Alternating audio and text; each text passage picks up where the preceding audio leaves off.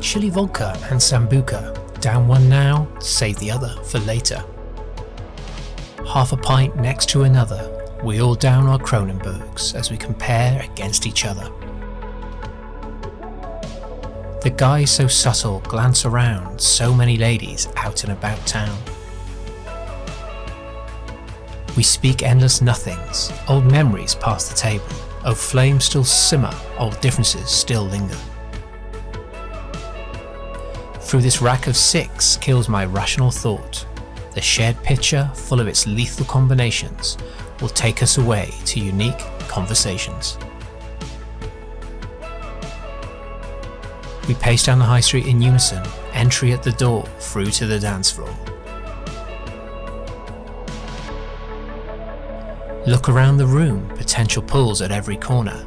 That floor of moving feet is where I want to be. Another shot, feeling horny and looking hot. To the rhythm we move, singing away our inhibitions removed. A smile on my face, the girl across the dance floor expects me to chase. Too busy with my mates, enjoying the night, rejection I really hate. A friend of a friend dances close, my beer-soaked lips press against hers. She kisses so well, for an hour we share. Loving the feeling that my feet are giving. On the dance floor is where I want to be, the passion, the heat, all me and my loving feet.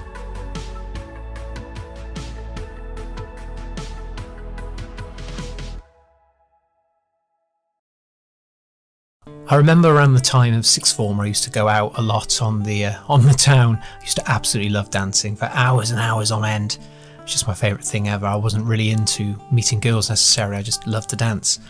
And up to that point I'd written a lot of poems about love and how hard it was in school with bullying and the state of the world.